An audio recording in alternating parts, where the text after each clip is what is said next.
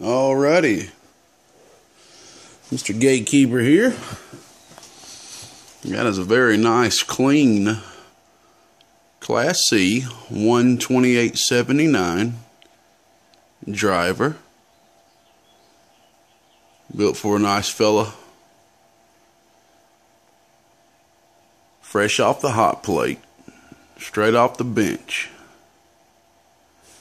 Did a little bit of custom work to it that I didn't mention to him. I thought he would find pretty neat, that I'd played around with before.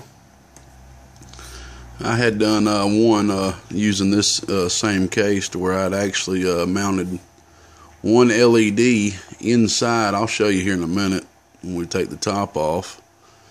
But it kind of gave a ground effect to it, to where you didn't see the LED, but just the glow coming out the grills here. And it won't look the way it can look since it's the daytime, but I couldn't wait till the night to do this. I got a lot of work to do, but during the nighttime, man, it's just very neat. Everything around here will be just blue on the sides, and just in case he didn't like it, or just in case if he would like to, I utilized it with a switch here on the back, so he can turn that off and on. So that's what that micro switch is right here. That's a $5 switch. Can you believe that? Sometimes I gotta run the Radio Shack and spin about 3 times the amount if I would find a good deal on eBay. But got on and off, and got a sideband switch here for the sideband delay. It's a Class C driver. Fella's going to use it for a driver for a 4x2879 amp 4-pill. And he'll find that this thing's got more punch than he needs, which is a good thing to have. So he'll be able to run this driver by itself. It's giving a real good dB gain. Talked on it a little bit last night, made sure she was going to hold up good. So let's go ahead and show you what we're going to be putting into it.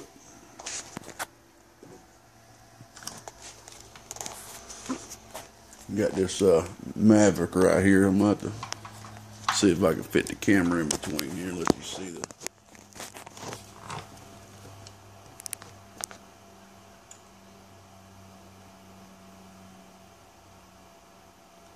1.7 watt dead key.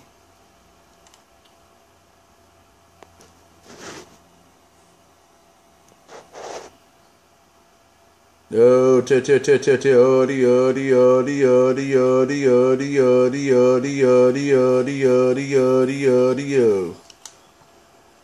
alright, we got about 20 watt PEP.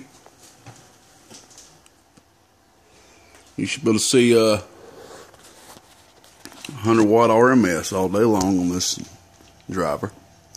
I just got done with a 1x2879 AB driver for a fella out on the west side. He hollered at me this morning and let me know he was getting about 120 bird out of it on a pretty hot radio he's got. So that's pretty good news.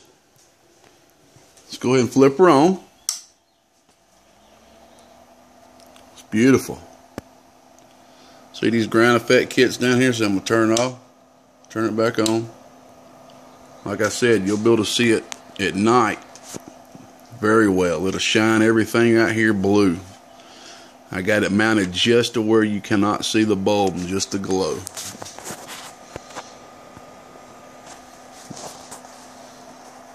Got a nice blue fan on top. Alright, variable all the way down.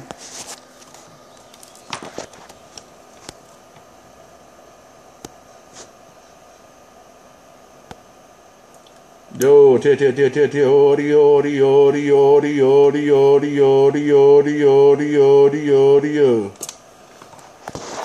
this focus just right here. There we go. Yo,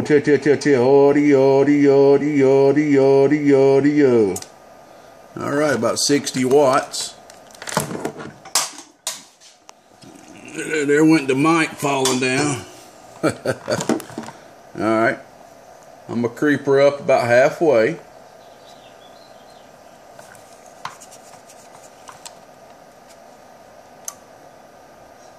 No, audio.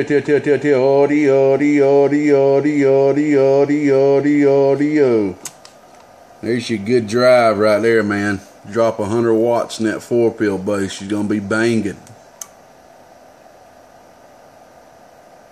No, look at that swing. No, audio. Let's let you take a look at the input tune, man. I got this thing tuned down to God doing nothing. Oh, look at that thing. It ain't even moving. Audio.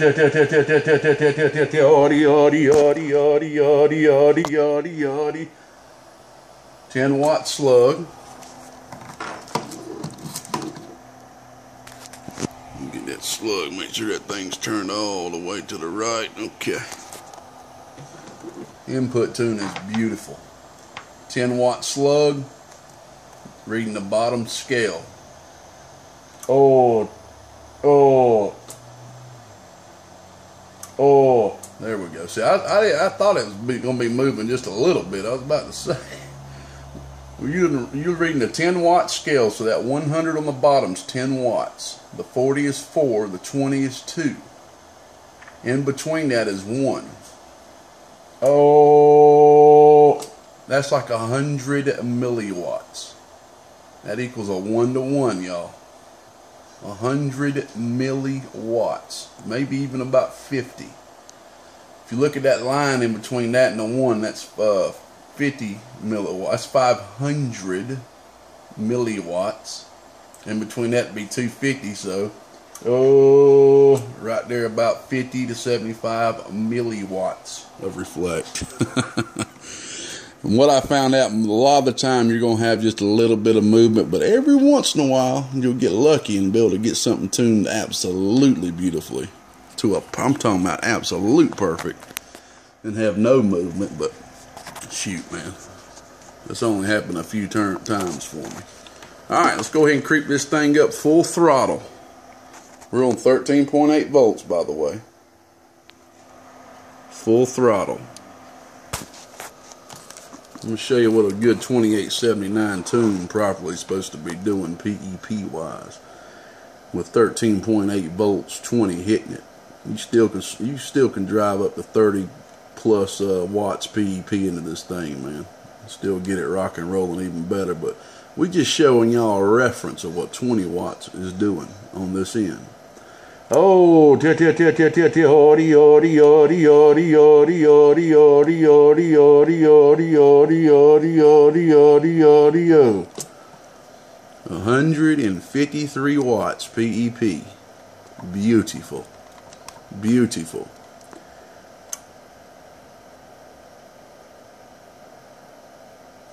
6-watt dead key. 6-watt dead key swinging up to a bill 50. Oh, 160. Oh, 160. Oh, 160. Alrighty. 150 to 160 all the way up on 13.8 volts, 20 watts PEP a drive. Let's go ahead and crank the voltage up to about 15.2. 15.3. This will kind of give you a little idea, kind of if I had a little bit of stronger radio hitting into it, kind of. Oh, 184 watts. I will have to say this is one of the better 1-pills that I have done. I'm very happy with the way it turned out. There's your sideband delay. Okay. Let's go ahead and turn this off. Let you take a look at the inner workings.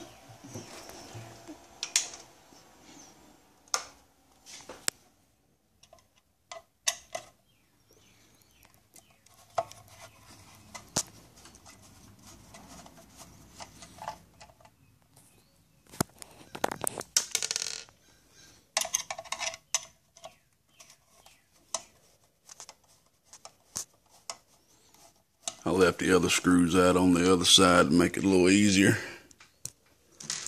All Alrighty, let's kick this light on.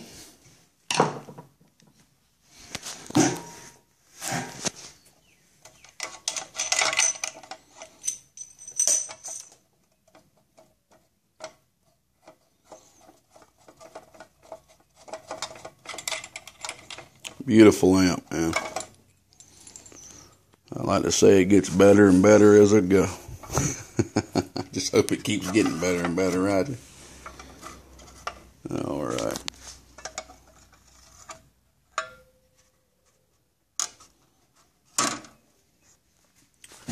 Alrighty, here's what we're looking at.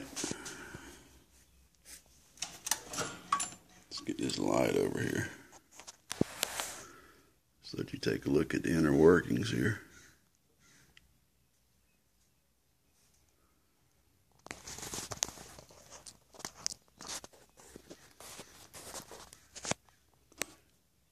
You won't see many people doing this. This right here is a 30,000 picofarad, a .03 microfarad silver dip mica. Y'all do some homework. Go see if you can find one of these for sale. I guarantee you, if you can, they might be for sale $20 to $30 a piece. Go take a look. Go take a look. I use nothing but the best components that I possibly can in all of my builds. Try not to cut no corners whatsoever. I do not like cutting corners. Get your 5-watt resistor on the variable here. Like I say in all my other videos, I don't know how many times I've seen boxes where, you know, some people, they might be using it to where the amp is too much for them, and they need to turn that variable down, you know. And the more you have that variable turned down, the more that 100 ohm is working, the more current that thing is limiting, and the hotter it's going to get. And I have seen so many 2-watts charred, blown, burnt. Most of the time the variable will still work when that thing is blown, but sometimes you'll be able to sometimes they'll throw some, you know, it's also blocking any DC remnants of signal in this mixed in with the AC as well. That's another, so it's doing two things, you know. So I always just like to use a 5-watt, man. There ain't nothing wrong with throwing in, 60 more cents and using a 5-watt. Okay. Now, let's see if I can zoom in and show you the ground effects on this thing. Alright, here's one right here. See that? It's a 3mm blue LED. Here's one right here. Same on the other side. Right there. Right there. I think next I'll try one with 3. Kind of make a system to where I try to keep it clean as possible. As less wires going over this board as possible. That's why you see all the other wires. There's a lot of wires in this thing, because we got 1, 2, 3, 4 wires just out here. And all those wires are hidden up under the board. If I had them all on top, this would look very messy. Here's your 2.2 kilo ohm half-watt resistor that's limiting all 4 of these resistors at once. So there she be. Just a little nice clean 1-pill driver, 12879. Get this thing to unzoom. I hope you enjoy, my friend. Got a nice strong 12-gauge wire choke on the output transformer. I don't believe in using no tiny 16-gauge, man. To me, it makes no sense of me running some good strong 12-gauge in the back of this and just rolling some 16-gauge to the output of this. That makes no sense to me. So we got some good hefty 12-gauge wire, 12-gauge Teflon on that choke right there. Good strong 104 1 kilovolts. Got our 3000. No need in wasting money and using 3 1Ks when you can use 1 3K, because that right does not hold a lot of voltage. It does not have to draw back a lot of voltage, making up for that other transistor there. So literally 3 1Ks is a waste of money, and it's overkill when you don't need it. This right here works just as well, as you can see. Alright, y'all have a good one. Mr. Gatekeeper here. We're going to go ahead and start working on one of my personal buddies' little Dave made 3-banger. We're good and gone. I would like to say, if anybody out there wants this exact amp, good driver for a 4-pill, 6-pill, won't drive an 8 to the max, but will tickle it pretty well, or just want one to run, $145 shipped to your door. And I never gave a price before on a video, but I'll go ahead and let you know I've been done enough of these now to where I pretty much know the price of it. $145 shipped to your door.